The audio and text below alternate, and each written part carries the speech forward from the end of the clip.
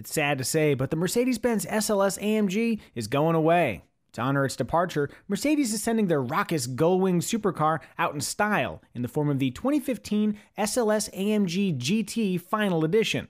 Limited to just 350 units, the Final Edition can be had in both coupe and roadster body styles, with all versions featuring the current SLS AMG GT's powertrain, comprised of a 583 horsepower, 6.3-liter V8, and a 7-speed dual-clutch transaxle that propels the vehicle to 60 miles per hour in 3.6 seconds.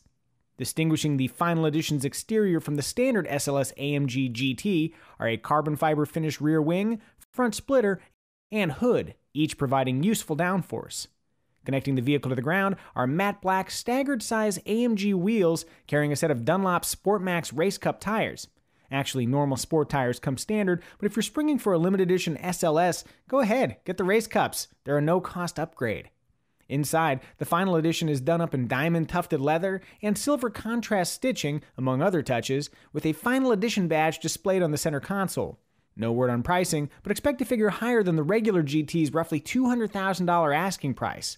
The 2015 Mercedes-Benz AMG GT Final Edition goes on sale in the fall of 2013, with production set to begin in March of 2014.